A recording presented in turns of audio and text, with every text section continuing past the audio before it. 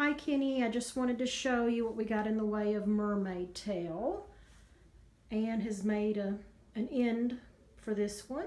Sean is going to show you some moves one can make with the mermaid tail. Please don't get jealous of this.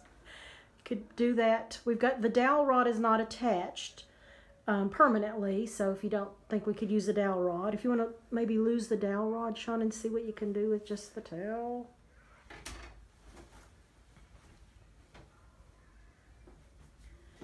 And can you pick the end of it up and do it like a fan in front of you, possibly? The other one, there you